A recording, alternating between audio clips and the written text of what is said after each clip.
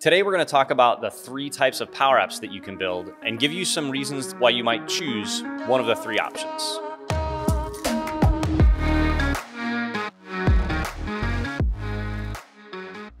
Hi everybody, my name is Matt, and I'm going to talk to you today a little bit about Power Apps and the different types of Power Apps that you can build.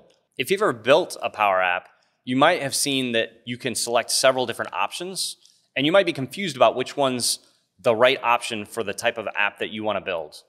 This video is intended to try to help you understand the differences and why you might choose one over the other. So today we're going to be covering canvas apps, model-driven apps, and portals.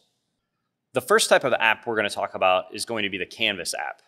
And within a canvas app, there's really 3 main areas or things to remember. The first of them is that it's really raw and flexible. So you really end up, when you start making a canvas app, it's really a blank canvas for you to add drag and drop components, create a look that is really tailored to what you're looking for. You can have a lot of control over the interactions that users have with data and with elements within the app, using Excel-style expressions and formulas.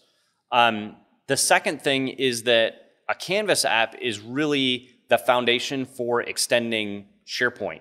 So when you're in SharePoint and you're going to edit a form, a list form or a document form, and you click the little edit this form button, what it's actually doing is opening up a specialized version of a canvas app within Power Apps.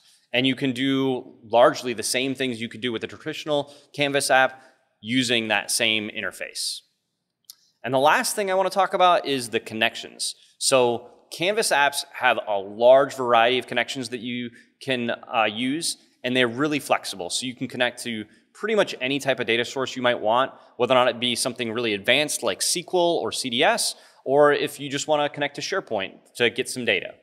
To give you a little better understanding of what it might look like, on the screen here, this is an example canvas app that has been built. You can see that there's, on the left-hand side, there's a lot of different controls and screens. So each one of these is a screen. And on the right-hand side, there's a bunch of actions and configurations that you can make to those controls.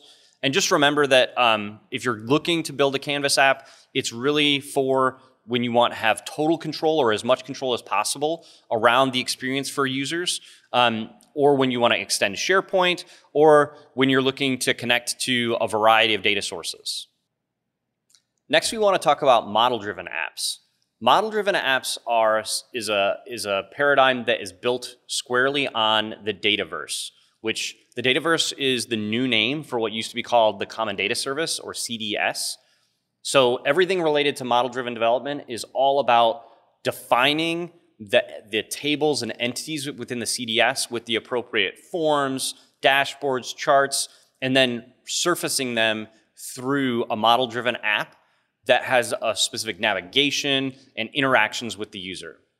So again, probably one of the most important things to remember is that everything is dependent on the CDS. So again, this particular type of app requires licensing that gives you access to the CDS or the Dataverse. In addition, this type of development is also the primary way that Dynamics is extended. So if you're someone who has a Dynamics implementation, you may be familiar a little bit with model-driven development already, or if you're not, once you learn these skills, they would be directly applicable to some of the Dynamics customizations. To give you an idea of what a model-driven app might look like, what we're showing you on the screen is an example model-driven application that has a dashboard, which is the main thing we're seeing here, which has main elements. So like the active challenges, that's a chart that's been dropped onto this page. That chart was again defined within a table, an entity within the Dataverse. So again, everything is defined within those Dataverse entities, and then they're surfaced within a model-driven app. As you can see through the example, you're not going to have the same drag and drop experience that you have with a Canvas app, but you're going to get the benefits of configuring entities and reusing that configuration for forms or for views over and over in potentially multiple pages or multiple model-driven applications without having to go and reconfigure it every single time. The last Power App we want to talk about is portals. Portals are different than the previous 2 Power Apps that we talked about in that Canvas apps and model-driven apps are more for your internal staff to interact with the data. Portals is exclusively for external partners or external customers. And when they interact with a portal, it's going to be very much like they're just going to a website and accessing that through a traditional URL and looking at it with from the perspective of any other public-facing website that they might log on to and get access to data. So on the other side, for your internal staff, working with a portal is going to be very similar to what they've experienced working with a model-driven application or in Dynamics, because the data is all Dataverse data. So when you're configuring a form or configuring a view or a dashboard, you can then use those same things within a portal, in addition to static website content using traditional CMS methods. If you've ever built a traditional portal that customers might log into, you know just how difficult it can be to get data to show up on the screen and be secured properly. A lot of that is simplified by using a portal because, again, you're using the Dataverse as the backend for all of this. Another important note about Power Apps portals is the licensing difference.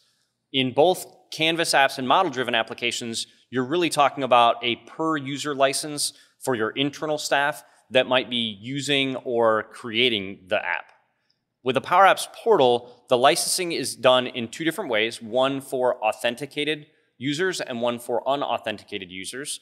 And you basically pay per user per month or per day, depending on whether or not it's authenticated or unauthenticated content. If you're interested in more information about Power Apps portals, we have another video that goes into a little bit more detail, and we even go through an example Power Apps portal.